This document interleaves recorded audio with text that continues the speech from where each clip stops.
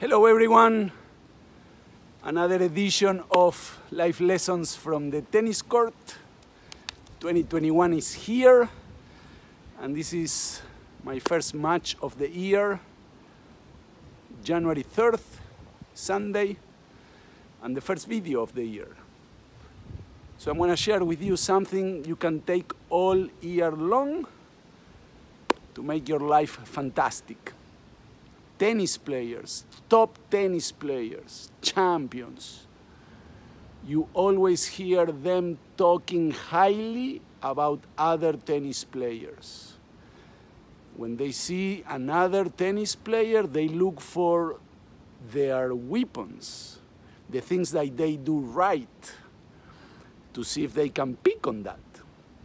So they are always looking for the good in others. And you hear about that in press conference and those things, even in intimate dialogues. Same thing happens with players who don't make it. Obviously not all, but all the players who do not see the good in others don't make it. I remember one particularly.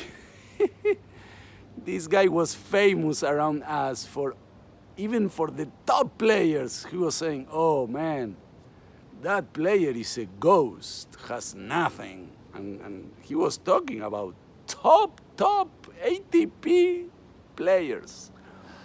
He got nowhere. And we used to laugh about that guy. I got nowhere either, let's say, but at least I'm on my way, or I was on my way. Let's say, he had no chance with that attitude. Same thing happens in real life.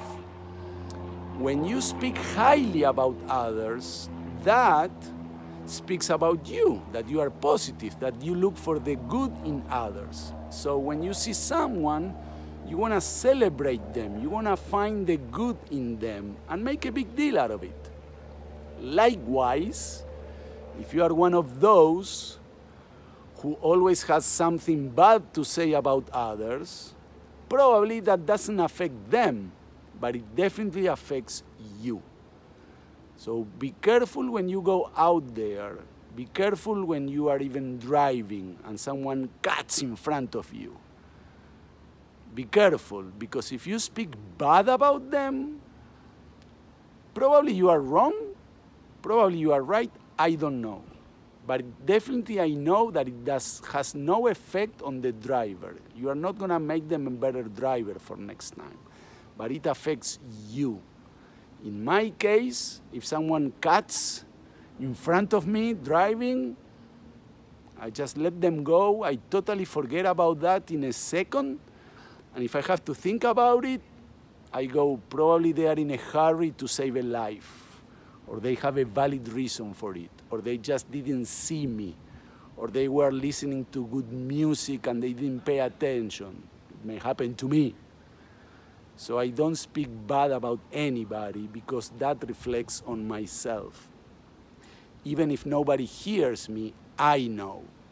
So I'm accountable to myself. You want to be accountable to yourself all year long.